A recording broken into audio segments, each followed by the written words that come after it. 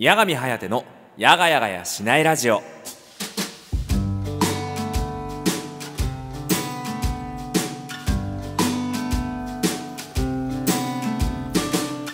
はいどうも皆さんこんばんは。7月31日水曜日夜の10時となりました。皆さんいかがお過ごしでございましょうか。やがみんことやがみはやてでございます。さあ最近の動画を見て気づいてる方もいらっしゃるかもしれないんですけど、やたらめったら私がですねやがみんことやがみはやてですっていうようにしてるんです。これも言い始めて1ヶ月2ヶ月ぐらいになるのかな。ようやく今日はそのシーンをですねやがないラジオでだけ語ろうかなと思ってるんですけど、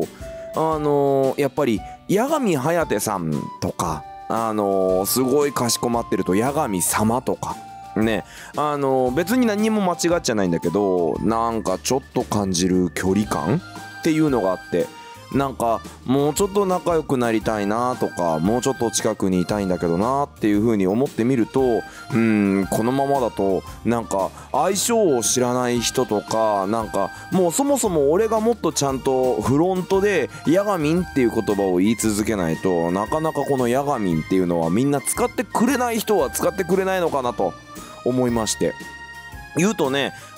やがみはやてさんはね、もうやがみはやてさん界隈の大御所はね、リリカルなのかのやがみはやてさんがもう1位ですから、だからあそこにはなかなか勝てないわけですよね。でそうやって考えていくと、まあなんて言うんでしょう、少しでもな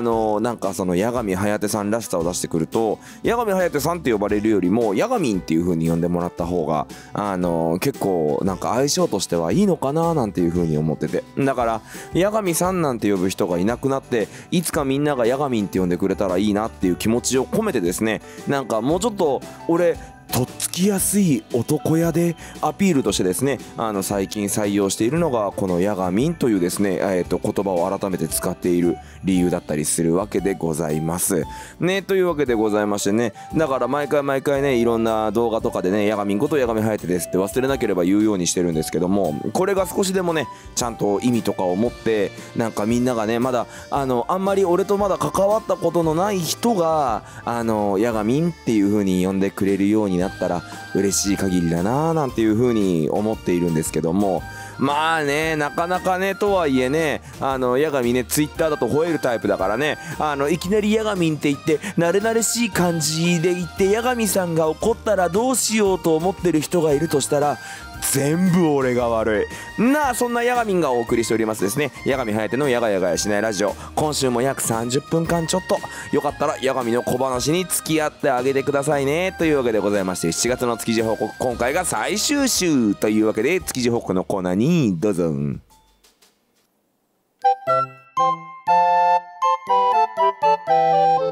八神颯のやがやがやしないラジオ。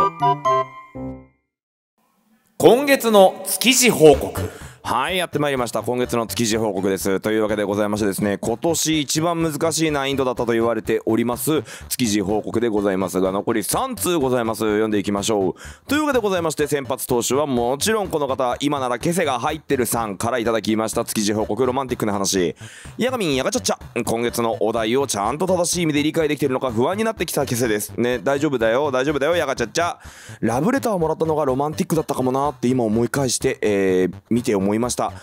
1個下だから高校生と中学生ですれ違い気味で、携帯もお互いが持ってたわけじゃなかったから連絡もなかなか取れなくて、そんな中なんとか時間を見つけて手渡してくれたラブレターに、その子からの気持ちがいっぱい詰まってて嬉しくなりましたね。うまく言葉じゃ伝えられないことを一生懸命文字にして伝えてくれたのがすごい温かくて、言葉じゃなくて形に残る文字にすることでこんなに感じ方が変わるんだなって思いましたね。同じ好きで同じ思いなのになぜか倍温かく感じたりして、お手紙そういうところがあるから好きです。やがみんはリアルお手紙とかラブレターでってなった出来事ありますか？バーチャルはいっぱいもらってるの知ってるというわけでございまして、ありがとうというわけでございまして、ラブレターとかお手紙の話でございますね。そうですね、お手紙で言うと最近はどうなのかな、もう見てくれてないのかもしれないんだけども、私がライブに出る時に必ずお手紙をくれるお友達がいて、なので毎回ねなんだろう、前のライブの感想であったりだとか、俺のライブはこれだからこれが好きとかっていう、いろんな気持ちがね、そのお手紙に書いてあって、で、なんていうのかな、5時すら愛しいじゃないけどさ、ジェネレーションギャップかもしれないけどさ、横にぐちゅぐちゅぐちゅぐちゅぐちゅぐちゅって消した後にさ、上に目を2個書いてさ、間違えたのをミノムシにするっていうのがあるんだけど、みたいな感じで、なんかそのぐちゅぐちゅってやってあるミノムシすらも可愛いなって思えて、で、やっぱりここに書いてある通りでさ、その手書きの文字だからこそ伝わってくる気持ちとか思いみたいなものっていうのは間違いなくあって、なんかすごいね、ほんわかしたっていうのがありましたね。まあここ最近ね、ライブとかも出れてないから、そういうお手紙をもらう機会とかっていうのもなかなかなくなってしまっているんですけども、でもね、またもろもろのことが終わったら、正直な話30過ぎて恥ずかしくねえのかっていう人も出てくると思うんですけども、私が八神颯と名乗ってる限りはまたライブとかもお邪魔したいなと思っているので、そういうところとかでね、またお手紙をねもらう機会とかが増えたらいいなと思ってます。あとはやっぱり物を送ってもらう時にお手紙が一緒に入っていたりだとか、お会いできた時にお渡しいただける手書きのお手紙っていうのもやっぱり全部大事にですね、机の仕出しにしまってありまして、元気がなくなった時は本当にこれを見て改めて頑張んなきゃなっていう気持ちによくさせてもらってますね。本当ね、手書きのお便りとかね、まあこのね、ラジオでもらえるお便りもまたね、そんなものでね、好きなんだけどね、もらってるお手紙いろいろありがとうございます。さあ続いてはこちら、お便りはこちら、河原屋ハープさんからいただきました。八神さん、やがちゃっちゃ、はい、やがちゃっちゃ、悔しいのでもう一通ね、前回からのね、ロマンティックツイッターで彼女ができましたみたいなこと言われると爆発しろって言っちゃう人種だから出会いがない。出会いがない。どこぞの人に出会いがないって言ってる人と出会うために何もしてないよねって言われたことがあります。ぐさいいもん。僕には虚しい。ロマンチックな話がないって、まあいいじゃん。だって思いつかないんだもん。普通歌に送れ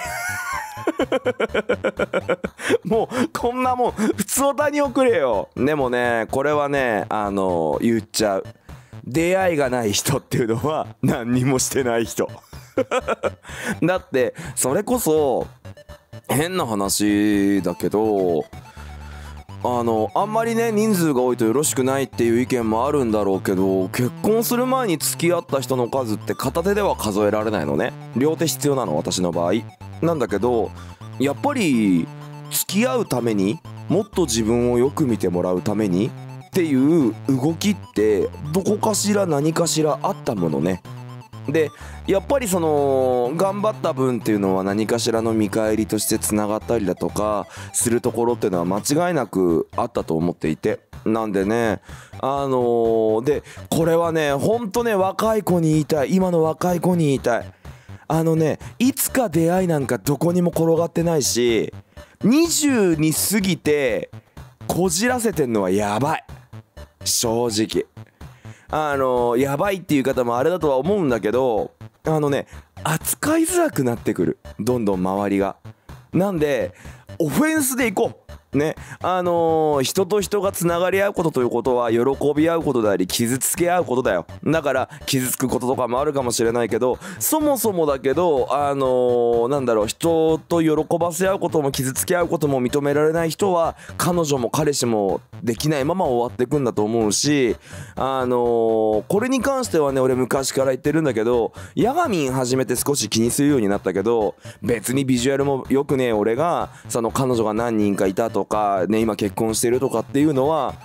やっぱそこそこにどっかで頑張ってたりだとか自分のことよく見せようとしてるところがあったりっていうのが誰しもにあると思うの、正直。だからね、それはどっかで一回やっといた方が後々の君たちが楽になる。絶対に楽になる。なんで本当にね、可能であるならばとりあえず同じ共通の趣味を持ってる人と付き合ってみるとかね。やっぱり彼氏彼女っていう存在って初めて自分の DNA 界の人間をかなり信頼ができるテリトリーに置く行為だと思うんですよ。それはねすっごい重要だからね、ぜひともね早めに一回ねやっておくことをお勧めするよ。ロマンチックがないなら見つけに行けばいいじゃない。というわけでございまして、続いてのお便りでございます。続いてのお便りはですね、こちらですね、初投稿でございます。八神さん、やがちゃっちゃ、はい、やがちゃっちゃ。今回初投稿です。あかりと申します。常々お便りを送ってみたかったので、やっと実現できました。八神さんもリスナーの皆様もどうかよろしくお願いします。さて、7月のお題、ロマンティックな話。私はなぜこの難易度の高いお題の時に初投稿をしたのか、度胸を褒めてください。よしよし。私には一回り年上の夫がいます。その夫は最初暇つぶしになんとなく始めたメルトモ検索サイト、いわゆる出会い系になるんですかね、で出会いました。お互い同県同市同区内在住というちょっとしたつながりから、実は同じお店で散髪をしている、同じコンビニでよく買い物をする、ゲームや音楽の趣味が似ているなど、少しずつ共通点が分かり、実際に会って話をしたり、一緒に遊びに出かけたり飲みに行くようになりました。そうして何回か会っているうちに、じゃあ付き合ってみるということになり、今に至ります。ただ単に暇つぶしのつもりで始めたことが、人生を共にするパートナーに出会う大イベントになるなんて、人生何が起こるか本当に分かりませんね。八神さんの奥様は確か関西出身の方だとお伺いしました。差し支えなければ馴れ初めなど聞いてみたいです。と、こんな感じで大丈夫でしょうか。バッチグバッチグ、全然もうすっごいもう花丸あげたくなるお便りでございます。だけどね、まあ言うならば馴れ初めでしょ。変な言い方すると一緒だね。あかりさんとっていうのが結局なんていうんですかね、私のと嫁がつながったきっかけのド頭は今はなきサイトなんですけど、声部っていう要はネットで声優さんごっこするために誰かがお題を書いて、そのお題に対して要はなんか声を当てるみたいなサイトがあったんですけど、その声部っていうところにいた者同士なので、言うとその共通の趣味ですね。自分の声で何かを表現したいっていうところから、共通の趣味として知り合って、でその時に同じ企画で参加してる企画があって、そこから会う機会があったりだとか、遊びに行く機会があったりだとかっていうところから少しずつ関係が発展していって、最終的には今に至るっていう感じなので、なんでしょう、要は異性に出会いに行っているっていうわけじゃないので、そういうところで言うと、その要はメルトモ検索サイトとは違うかもしれないけど、でもメルトモ検索サイトもね、別に同性とも知り合うためにも使えるもんね。だし暇つぶしにって俺も使ったことあるから分かるんだけど、なんだろう、太枠で言ったら同じような気がしますね。でもね、やっぱね、ここのお便りにも書いてあった通りで、何か共通の趣味があるとか、互いに認識できることがあるっていうのはとっても大事ですよね。そういうものがあると、さっきのハープさんのお手紙じゃないんだけど、なんて言うんだろう、はっきり言って何にも一致してない知らない異性と知り合って付き合うなんて無理だと思うんですよ。だって何言ってんのかも誰かも分かんないんだもんね、その人がね。だからそこからなんていうんですかね、やっぱり知り合っていって、あれやこれやっていういろんな話をしてみて、この人ともっと長いこと一緒にいたいとかって思うところから交際って始まる気がするので、そういう風に考えるとね、なんていうんでしょうね、こういうその出会ったり知り合う前に少しでも共通項があるんだねっていうちょっと前向きな気持ちで始められる出会いっていうのはとっても有効的な気がするんですけどね。なんか出会い講座みたいになってますけどね、大丈夫でしょうかね。いかがわしいラジオ番組じゃないですよというところでございまして、でもちなみにですけど、知り合った時にはですね、もう要は嫁は、東京の方に出てきてたので、関西出身ではあるんですけど、要は東京同士、その時俺まだ千葉でしたけど、東京同士というかその関東組同士での知り合いで、そこからっていうので今に至りますね。なんか懐かしいしね、慣れ初めが声部ね。うち結婚式やってないんだけど、結婚式やってきた時にね、颯さんお嫁さんは共通の声日というサイトで知り合い、絶対に言われたくないね。というわけでございましてですね、初のお便り投稿ありがとうございました。あかりさん、またよかったらお便りお待ちしてますね。というわけで以上、今月の築地報告でございました。八神颯のやがやがやしないラジオ。ふつおたと近況報告のコーナはい、というわけでやってまいりましたふつおたと近況報告のコーナーでございますが、なんとですね、今回のふつおたと近況報告のコーナーすごいです。今築地報告で呼んだ3名のふつおたで回していきたいと思います絶望的な宣言だよね。というわけでね、今ね読まれたって思ってる人はね、もう一回読まれるよ。というわけで2週目いくよ。まずはペンネームいただきましたケセパサからいただきました。やがみんやがちゃっちゃ、はいやがちゃっちゃね。米田のご飯ってサイズがやばいですね。ケセは米田は数えるほどしか行ったことがないので、白のワールとか飲み物は飲んでもご飯は食べたことなかったんですよ。で初ご飯頼んでみたら思ってたよりもサイズが大きくてびっくりしました。喫茶店で出るサイズじゃなくないですか？いやまあケセなんで余裕で完食しましたが、宮上さんはこのサイズが出てくるのっていう風に出てきた料理のサイズが思ってたより大きかったり小さかったりして驚いた経験ってございますか？はい、そうですね、八神中華料理が好きなんですよ。チャーハン、ラーメン、餃子、春巻きなんてね。で、俗に言うね、女の子とかはなかなか近寄りがたいかもしれないんですけど、二郎系ラーメンってあるじゃないですか。ね、こってりとしたところでできる限り太麺の麺の上に、もう山のようなもやしが積まれていて、みたいなね、ラーメンですね。二郎系ラーメンっていうところ結構いろんなところで食べに行ってるんですけど、この前まで仕事を研修で都内に行かなきゃいけなくて、ずっと都内に行ってた時に、そこの、研修場の近くに二郎系ラーメンのお店があったんですね。で、そこにですね、4、5回ぐらい通ったんですけど、食券が売られてて、券売機のところに、どのラーメンにしますかっていうのがあるんだけど、そこにね、大盛りは自信がある人以外頼まないでくださいって書いてあって。で、麺の量が2倍と。ほうなるほどと思って。で毎回行くたんびに同じ注文するわけね。毎回行くたんびに固め濃いめ辛めのニンニクっていうので、野菜は基本的に回さないタイプなので、ちなみにあれだね、固めっていうのは麺を固めにしてください。濃いめっていうのは背脂を多めにしてください。で辛めっていうのはちょっとその味がピリッとする濃い口ソースを、垂らしてください。でニンニク入れてくださいっていうので、さっきの固め濃いめ辛めニンニクっていうオーダーの仕方になるんだけど、でそういうオーダーの仕方がある中で、3回4回ぐらい食べて、俺絶対大盛りいけんなと思って。なんだけどそこまで書くってことは、多分店長さんが大盛り作ったはいいけど残されてしまった経験を経てそれがあるんだろうなって思ったら、ちょっとやっぱり考えなきゃいけないよなって思って。でそれを考えた時に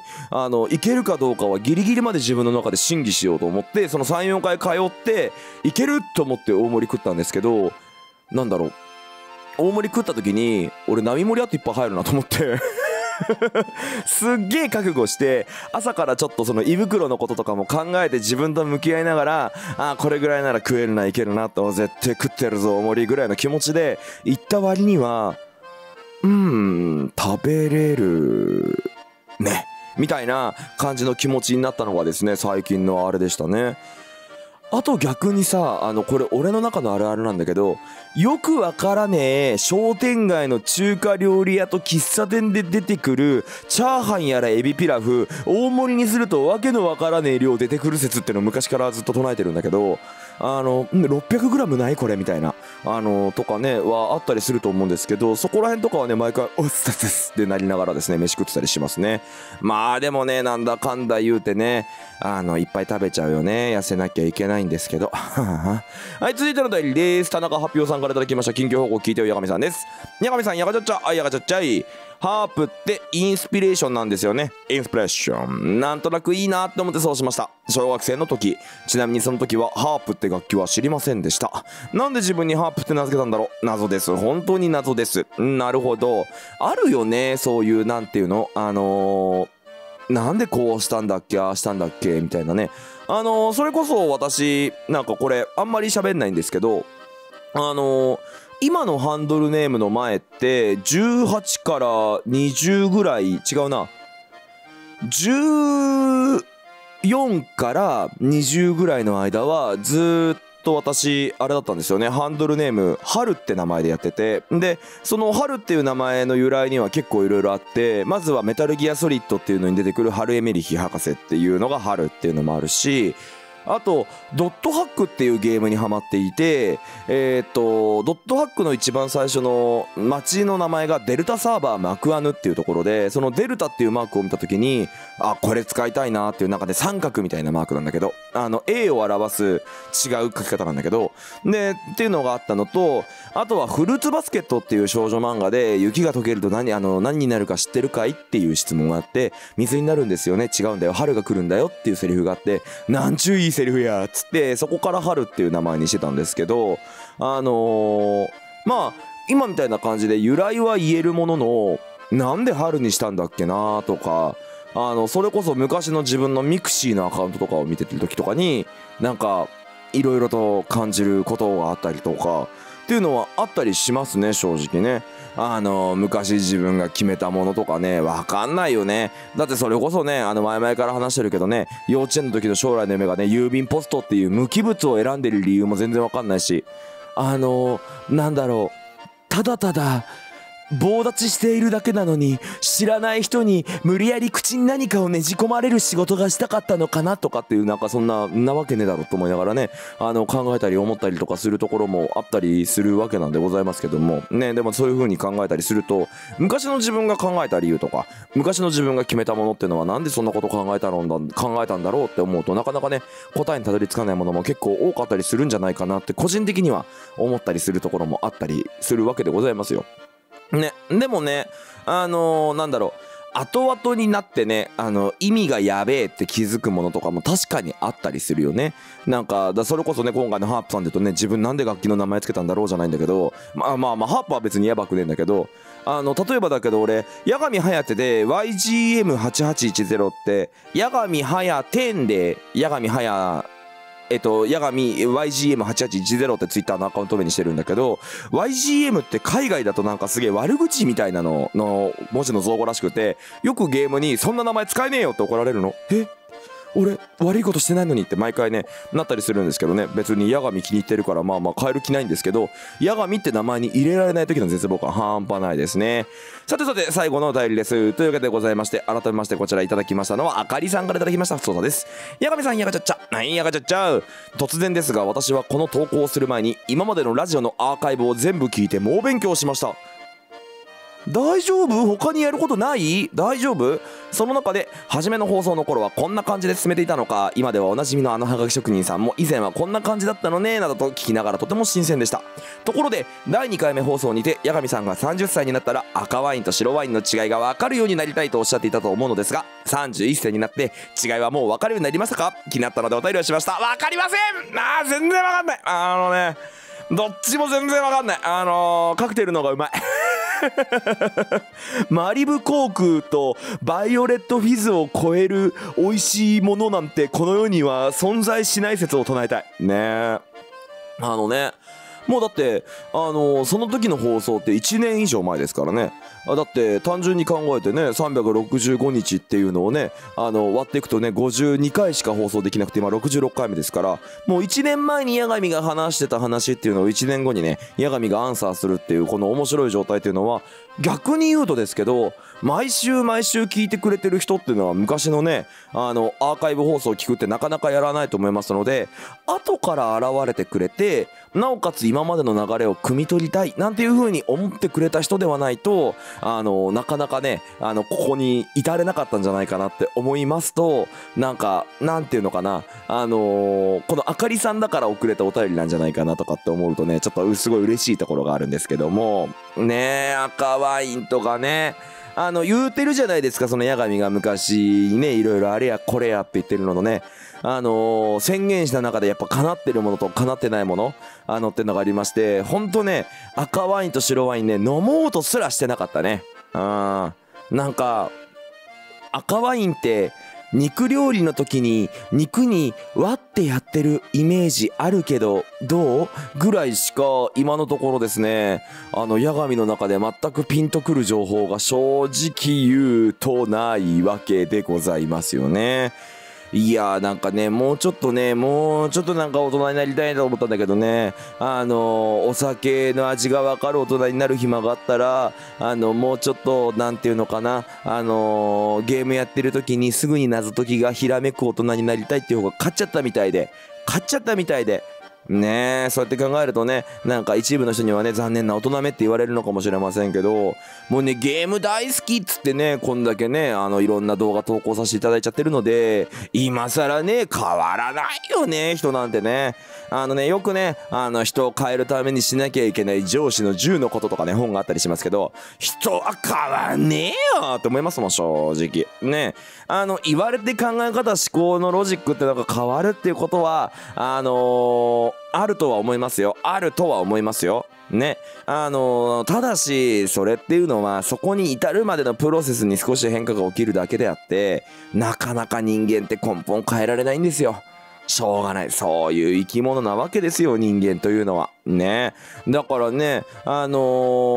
んだろう、ここでね、本来だとね、32歳までには赤ワインと白ワインの違いが分かる大人になりたいと思いますっていうのを言うのが正解なのかなって思ってる節もあるんですけど、それを言ったところで、おそらく118回目ぐらいの放送の時に、新しいリスナーさんが現れた時に、赤ワインと白ワインの違い分かるようになりましたかって言われたら、きっと分からないっていう状態が続いてると思うから、宣言しない。来年の目標はね、おっぱいより太ももが好きっていうおっさん化しないを目標で頑張りたいと思いますね。というわけでね、フランクな目標を掲げたところで、ふつおたのコーナーは以上となります。お便りどしどしお待ちしてます。はい。というわけで、エンディングのお時間でございます。というわけでございましてですね、やがやがやしないラジオでは皆さんからですね、お便りを募集しております。来月のですね、8月の築地報告のお題は水に関する出来事と題しまして、皆様からお便りを募集しておりますので、こちらの方にもですね、もしよろしかったらいろんなお便りを寄せていただければなというふうに思っております。そしてですね、以前からですね、お便り募集しておりましたですね、コーナーの中にあります、八神さんお仕事ですよっていうコーナーがあるんですけども、今回からエンディング後に選ばせていただいたワードをやらせていただきたいと思っているので、ボイスコの八神の興味が一切ない人はラジオ終わった時点で切っちゃっていいです。 OK ですか？考えたんです。ラジオの中でこれをやるっていうのをどうしようかなっていう処理をずっと考えていて、またね、時間がある時にラジオ50本ぐらいいろんなラジオを聞いたんですけど、エンディング後があったな、なるほどと思って。なので、八神さんお仕事ですよというですね、八神に言ってほしいこと、八神に言わせたい言葉、八神が言ったら面白そうな言葉というのを募集しておりますが、こちらに関しても引き続き募集をしております。で、いただいたお題できる限りやっていこうかなというふうに思っておりますけども、なんだろう、ほら、俺の喋り方は好きだけど声は別に好きじゃないとかいろんな人いらっしゃると思いますので、そういう人はね、See you next stay tuned See you next time stay tuned バイバイって言ったところでブツンって切るのが正解であるということですね。心のどっかに片隅に置いといていただけますとね、皆様も私もね、要は聞きたいところだけ聞く、やりたいことだけやるというところがですね、互いになんていうの、折衷案になるのじゃないかなというふうに思っておりますので、何卒よろしくお願いいたしますというわけでございましてね。なんで逆に言うとエンディング後にやるから、どんなお題もCome on, join us! ね、というわけでございましてね、こんな感じでですね、いろいろと始めてきたコーナーもあるわけでございますけども、言われてみれば確かに第1回目配信から始めてもう66週連続水曜日の夜の10時にこのやがやがしないラジオを投稿して、もう1年以上ね、2年目に突入しているわけですよね。ということをなんか久々にね、こうやってご連絡をいただきましたね、あかりさんのおかげでちょっと思い出しましたね。なおかつね、なんかありがたいことにというか偶然にもね、私とね、ゆこというので WY プロジェクトというのをやっているんですけども、そのね WY プロジェクトの、お送りしております楽曲名とも全く同じ名前というところでですね、どこかご縁を感じるお名前だななんていうふうに思ったりね、お手紙をくれる仲間が増えるのはとっても嬉しいことでございます。まだロム線の君も暇があったら手紙をしたためてみたらどうだろうか。そんな八神颯がお送りしておりますですね、八神颯のやがやがやしないラジオでございますが、今週はこの辺でというわけでございまして、来週も水曜夜の10時この時間にお会いしましょう。ここまでのお相手は私、八神こと八神颯でございました。 See you next time stay tuned バイバイ。夏風邪ひきやすいよね。気をつけて。八神さん、お仕事ですよ。本日のお便りはケセランパサラン P より、年下少年が少し背伸びをしたセリフ1。俺だってもう中学生だし、背も伸びたし、ちょっとかっこよくなった気がしてるし、いつまでも子供扱いしないでください。俺だってちゃんと男としてお姉さんが、あなたが好きなんです。